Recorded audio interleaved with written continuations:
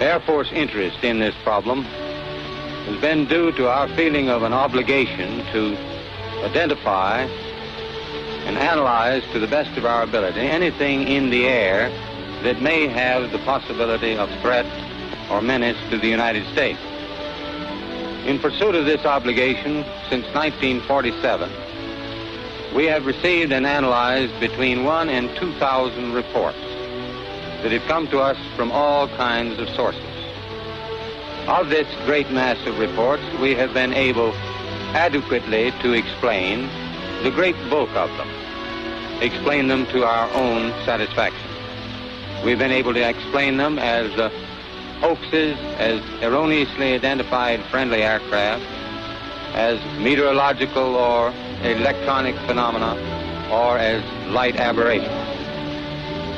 However, there have been a certain percentage of this volume of reports that have been made by credible observers of relatively incredible things.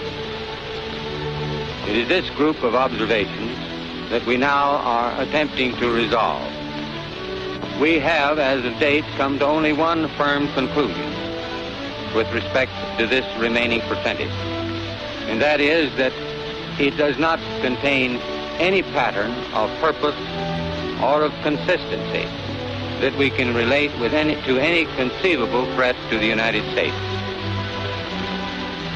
We can say that the recent sightings are in no way connected with any secret development by any agency of the United States.